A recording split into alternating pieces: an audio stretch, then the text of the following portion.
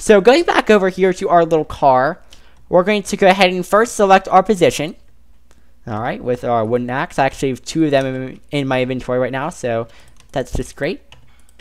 Alright, so we set our first and second positions.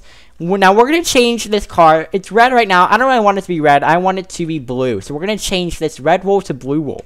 So we're going to do // and then we're going to type out the word rep, R-E-P, and hit space. You don't even need to type out the full word replace. If you just do R-E-P and hit space, that's all you need to do. It's going to be so much quicker in the long run.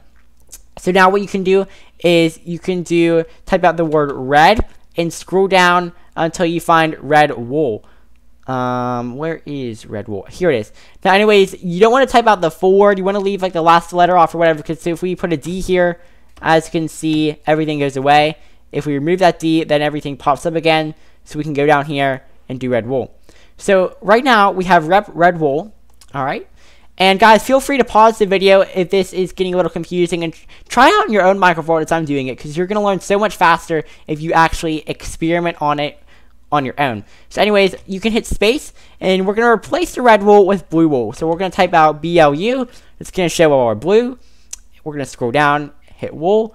So now it says rep red wool, blue wool, and we're going to hit enter, and boom, as you can see, all of those blocks have been replaced, and that is blue wool, which I don't know why that actually kind of looks like it's purple, but it's not, it's blue.